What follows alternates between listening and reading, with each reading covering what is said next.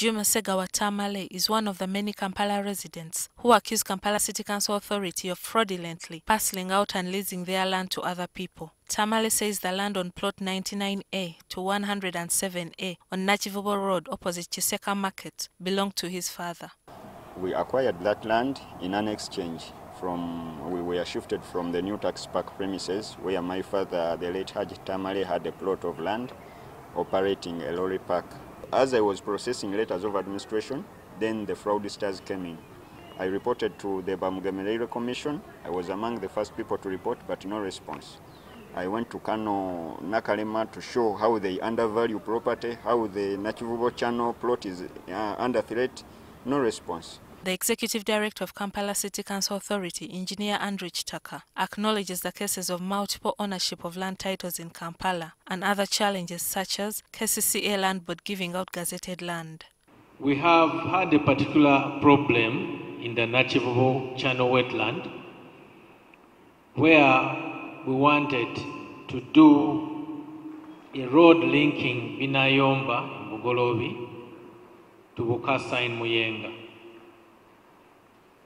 We found that someone had gotten titles in that wetland. In fact, we have been forced to change the road that we are supposed to do and substitute it with another in Machindia division. As a way forward, the Ministry of Lands organized a consultative meeting with stakeholders to assess the work of its zonal office in Kampala. Titles are created off the system, manually from somewhere, I don't know where.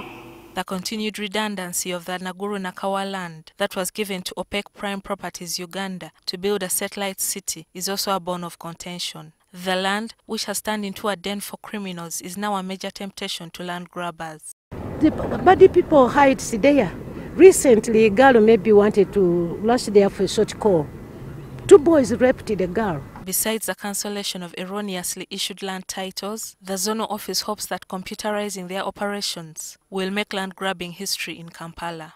The issue of land in Kampala is very sensitive and emotional, with most of the contention coming from the issuance of fake land titles in wetlands, and misplaced land titles at the Lands Office.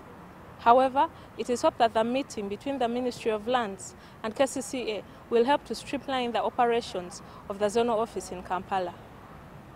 Gillian Nantume, NTV.